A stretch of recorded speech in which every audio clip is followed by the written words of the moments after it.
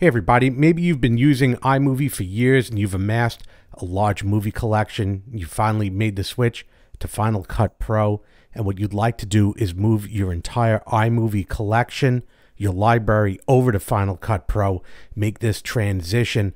However, you're looking online and you're searching, as you can't find a good way to do this, to send your iMovie library over to Final Cut Pro.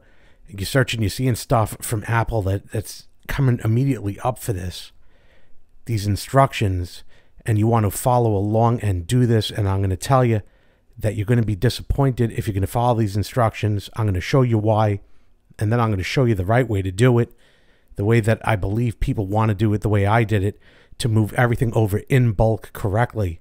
So let's get started. I'm going to cite an example here. I've created a test library where I've moved over just 5 of my videos. I have like 100 or more in a single library, but I think 5 is sufficient to bring the point across. And if I follow the instructions, they talk about opening up one of the videos in question and then selecting it and then choosing File, Send Movie to Final Cut Pro. And I'm going to show you why, number one, this would be very tedious to do as a singular event, and number two, why it doesn't work. So I'm going to open up Flip Clock. Works very fast on the M1. And we'll see that the movie just runs fine in iMovie.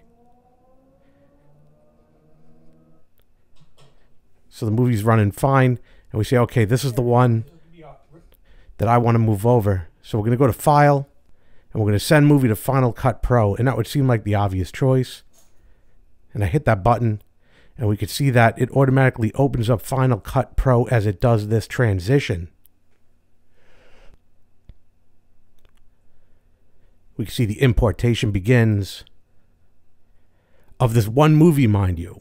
So we can already see that there's a fault in this process, having to do this 100 times or more if you have a large library. But we're going to go through this once.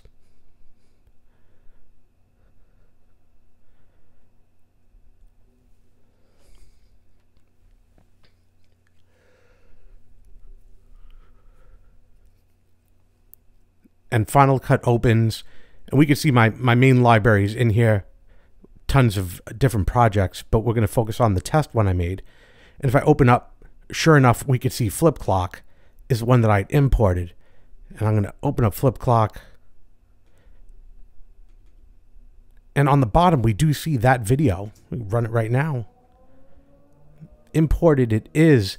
However, as far as the original footage, what happened is, we only have this one video right here, this 13-minute, 48-second video. There's no original footage, original content that was pulled across. It's not the import you think it did, not as you would compare it to what we would expect to see in iMovie, which is all of our original footage like this. So let's talk about the right way to do this. I'm going to go and delete that import.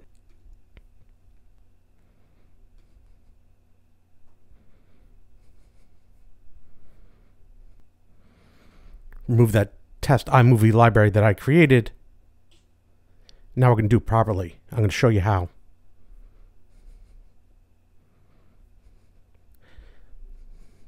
So I'm going to open up any video in the library.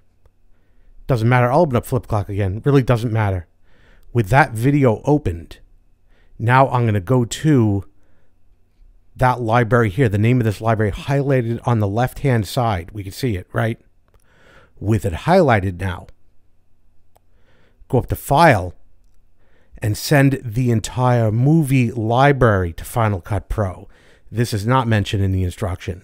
This is an entirely different process that'll move the entire library. So I'm going to click that, and we're going to see now each individual file, the XML, and everything will be imported. This is not going to take long. Again, that's why I only created a small test one with 5 videos. But we're going to watch a process through from beginning to end so we can review the final result when it finishes. And we can watch the importation as it goes through.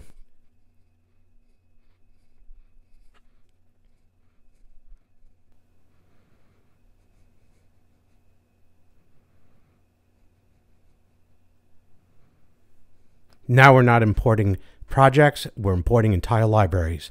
it's completed. We'll review our test iMovie library now, opening it up, and we see all of them are imported.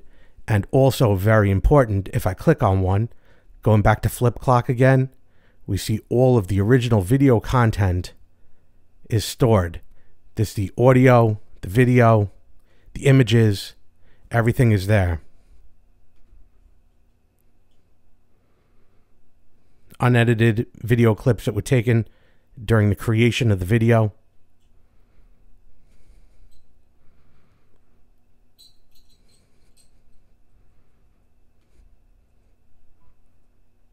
Original audio.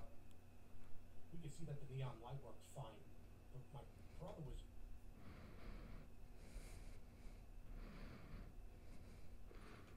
was screenshot. Pictures that were taken in support of the video. We tried a different project. And of course, double clicking the project itself, we could open it on the bottom as well.